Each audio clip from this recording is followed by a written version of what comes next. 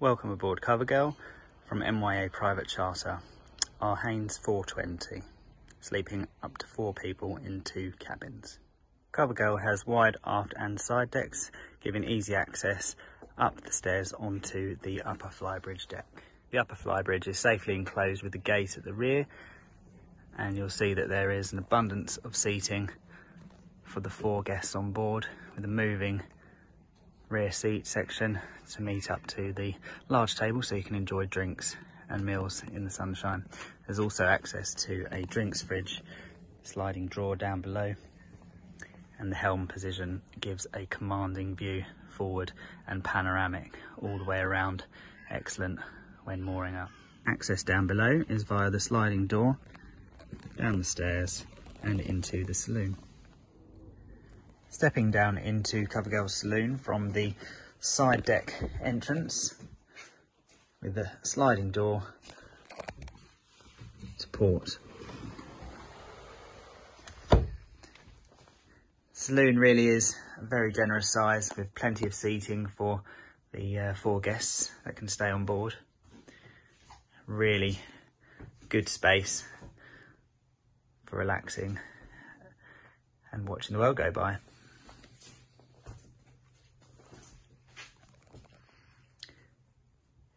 Heading aft, you step down into what must be one of the largest galleys on any hire cruiser on the Broads, complete with the large fridge freezer, double sinks, plenty of storage, domestic oven and halogen hob, microwave, electric kettle and toaster.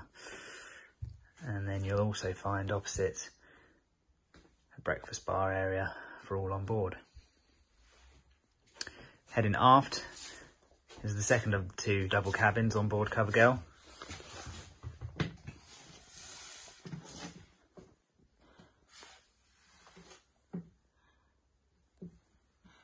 And this cabin is served by a very sizable ensuite and shower facility.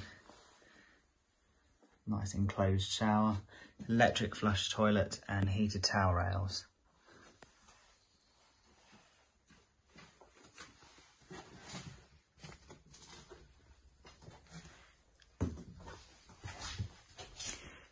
Heading forward back through to the saloon and down into the master cabin forward.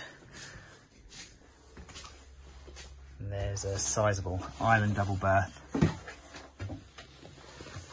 Plenty of headroom, very good storage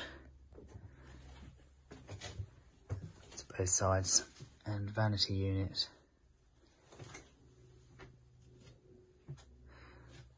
And then once again, very nice toilet and shower compartment with separate shower stall. Electric toilet and heated towel rail.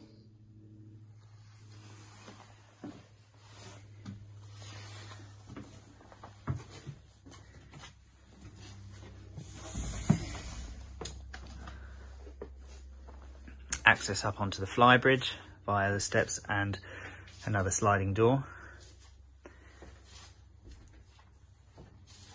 And a good view forward from the internal helm position, which also has rear view camera should the weather not be so favourable and you're unable to drive from the upper helm position.